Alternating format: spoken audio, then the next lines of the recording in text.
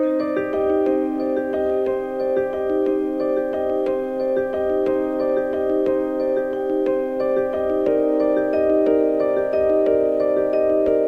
we have so much reports of infiltrations, we planted cameras, and then we have them. We have these borders viewed directly from here, and then we're currently working on the process of security to see that once we have an infiltration through the borders, because we are seeing them here in real time online, we're able to make phone calls to the next checkpoint to actually make further assessment of whoever that is coming into the state.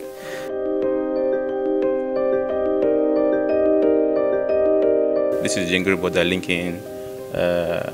From this border, we have people coming from Kano and Kaduna, coming directly through this border. As you can see from the camera feed, cars are piled up. These cars have been there for the past 3 days.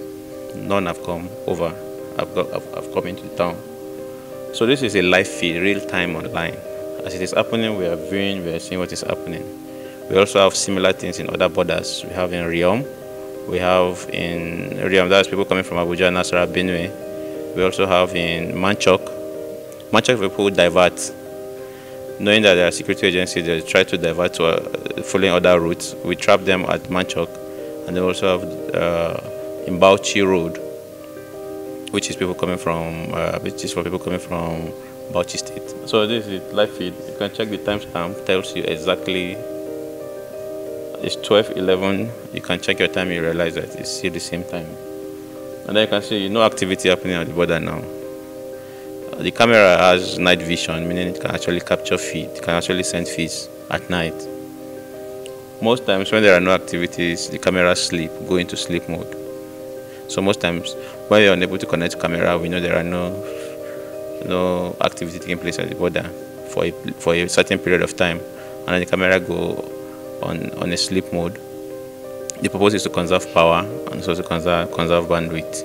Activities of the security agency is being watched. As you can see, this is their post, and then whatever happens at the border, we have a glimpse of what exactly they are doing, what kind of car they allow in, and what kind of car they stop from coming in. Yesterday, we saw a pile-up of trucks at one of our borders.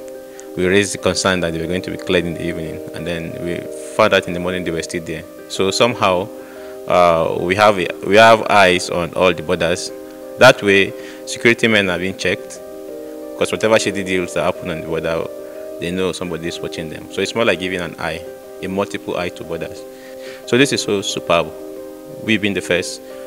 It gives us an edge over making sure we do not record a single case in Plateau State. So far, so good. We're enjoying that privilege, and we hope to continue enjoying the privilege of no case at all in Plateau State.